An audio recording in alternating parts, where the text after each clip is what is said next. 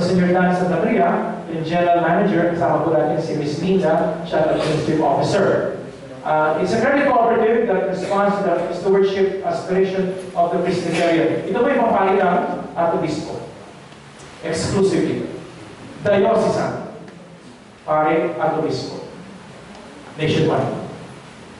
Next. Our mission to strengthen and expand the associational cooperative, promoting fraternal brotherhood in the priestly life and ministry by providing social and other services to its member and apostolate. We created that to help us with our personal needs. Personal, iba bibili ng kotse, iba nagpapagawa ng bahay sa kanilang magulang, yung iba naman nagpapaaral sa kanilang pamangkin. Siyempre, pamangkin daw yun.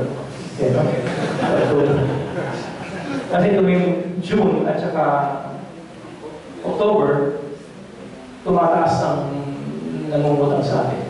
No? Scholarship ng mga pamangkin. Anyway, so we can use it for our personal and pastoral needs.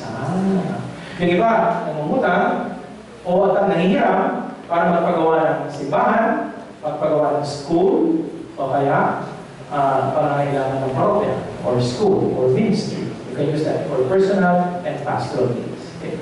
Initially, ito po yung nagsimula ang bahay-bahay 18 years ago. Next. Ngayon po, ang members natin, 23 bishops, 500 priests. At ang kapital ng lahat ng membro ay 150. But the total resources of bahay-bahay now is around 1.4 billion pesos. Hindi naman natin siya pinagmamalaki na siya kasi baka masilip tayo sa akin, hindi hinalis pala, ng DIR. Kasi galit sa kanya mga lunasyal, mga NGO. Pero nakapark sa atin yung mga parent school at yung mga parishes. Nakapark sa atin. No? Kasi ang cooperative to inform is tax-free. Tax-free. Kaya we give higher rates of interest. We give it at 3% at net, no? Sa mga nag-deposit sa atin, no? 3% net. Okay. Kung gusto i-park mo doon, kasi pag nilagay nyo sa bangko, mababa ako 1%, wala sa 1%. Sa atin, 3%. Kasi tayo po ay tax-free. Okay. Yan. Ito po yung performance natin. Kailan last year, yeah? Personal loans, car loan. Ito yung sinasabing institutional loan, yung mga nangungutang ng mga church at mga school. No? Ito po yung napautang natin last year, 254 million last year. Return of equity, 28%, share of dividend, 9.6%. As owner, pwede kayong maglagay ng, you need to put your own capital. Kasi cooperative is a business, a social enterprise. No? Kaya as a social enterprise, pwede tayo puhunan. Ang minimum is 5,000. That's the minimum share. The maximum is 1 million. No? Yan. Kasi gusto po natin yung yaman ng cooperative paghahatian ng lahat. No? Kaya ang minimum is 5,000 share capital. Iba yung deposits, iba yung share capital. Yung share capital, hindi mo pwedeng kunin yan as long as you're a member. Pag hindi ka na member, pwedeng kunin yan.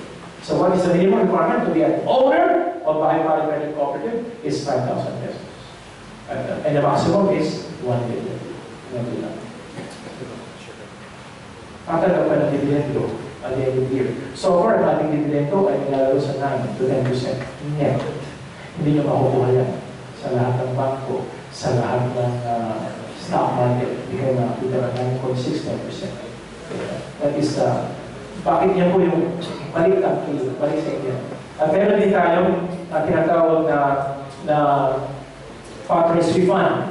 Pag kayo naghiram, tatanggap kayo ng Father's Refund. So kaya tatlo ang tinatanggap natin, no?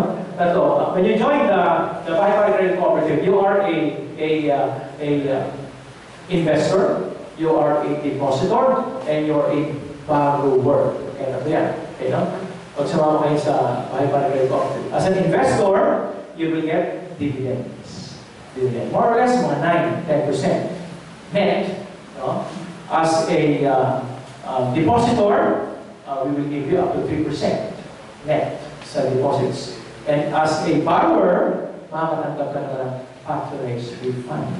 Meron tayong dividend. Okay. Tatlo ang kapapagdalaman. No? Tatlo. Yung dividends as an investor, interest as a depositor, patronage refund as a borrower. Kaya pag hindi ka nangutang, hindi ka tatanggap ng patronage refund.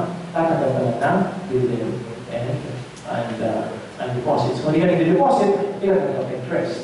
Kaya kung ikaw ay nag-invest na, tatanggap ka ng dividends. Pero mas may dividends po natin, 9.6.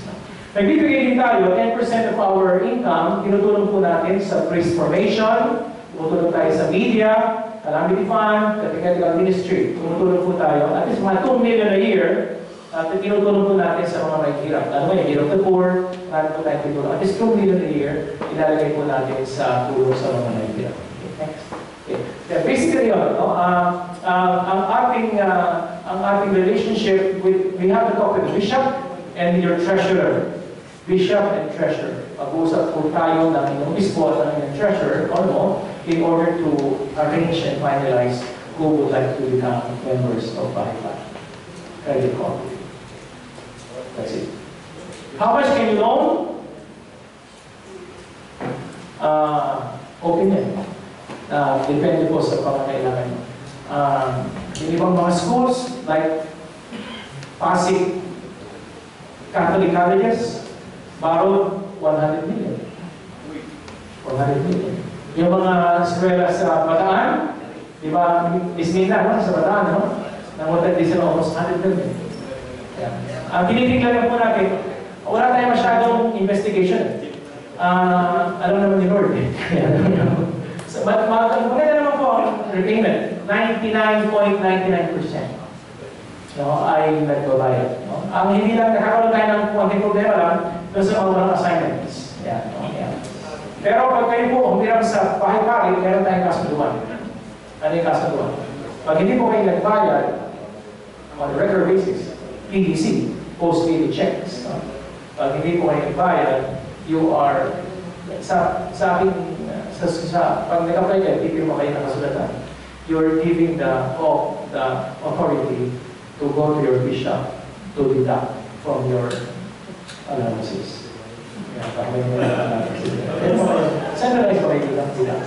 Hindi po kayo centralized. Well, rest of the diocese po kasi centralized. No? In Manila, kami po ay get 20,000 a month. Centralized kami sa Archdiocese of Manila. In Metro Manila, basically centralized. We get 20,000 a month plus 500 pesos every year of being a priest working in the diocese. Yan po ang tinatanggap natin sa kanila. Kaya meron kami 20,000 plus 500. Pero syempre, yung mga stipends natin, sa buhay sa patay, atin din yan on a personal basis. Pero yun po tinatanggap natin sa exercise natin. Kaya pag hindi kayo tumalbog yung check mo, you give us the authority to go to your diocese to collect your 20,000. Kaya pag namutan ko ba yun? And so far, 99.99% ay aking payment. Very good to payment so far today. Ang mga pare, meron na wala hindi po yun so far. Yeah, so far, hindi pa natin. Any questions? Yes, bro. Ano po ibig sabihin ng deposit? Well, gano'n kasi tayong ang atin, we also get deposits, no? Yung mga nakapark lang na, kasi yung share capital, you can never get that as long as you're a member. No? Pwede mong kunin pag mag-redesign ka na sa cooperative, yung share capital. From 5,000 minimum to 1 million. Kasi pag negosyo ka, meron kang taya, yun ang taya natin, share capital ang tawag natin. No? Hindi mo pwede kunin yan. Pero may babalik sa doon, dividends. Yan. Isa naman deposit. Dahil meron tayo extra money, na gusto mo naman kunin, ayaw mo nagay sa share capital, i-park ko lang dyan, kukunin ko after 6 months, ibigyan namin kayo ng interest, 3%. 1 million lang. Marami mo ganyan. Yung mga pera ng simbahan, nakapark. Yung mga tuition fee, nakapark. Kinukuha nila after a while. You can get that anytime. Deposits, you can withdraw that anytime. Anytime. Pero in share capital, you cannot withdraw that as long as you are a member. Pag ginawa mo yan, mag-isa. Okay? Ano pa? Meron pa rin mo tayong isa. Okay, ano pa yung isa natin? Meron din tayong tinatag. Isang corporation naman ito. Yung po tinatawag na Bahay-Pari Solidaritas. It's a mutual fund corporation. Ang ponente din po niyan ay ang bahay-pari. Para saan naman yun? Ito naman para sa long-term investment. 5 years and up. Yan yung nasa stock market. Yan. Meron din tayo. Separate yan. We have two organizations. Bahay-pari Credit Cooperative is another organization.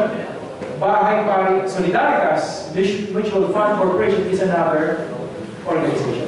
Ang chairman dyan ay si Bishop Hubert Milo ng Pasig. Nandun din po ako as board member. Kaya dalawa yun. Yung long term, 5 years and up, pwede nilagay doon. High returns, kaya lang stock market. Ang nagbabantay, big asset managers. Ang minimum doon is 5,000 and up. Long term yun. Patulugin nila ng 5 years. Kaya nasa inyo yan, if you want to join the Bahay-Pari Credit Cooperative or Solidaritas.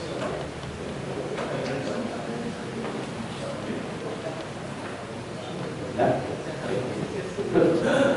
So far, see you. So thank you very much, Paul. Thank you very much. And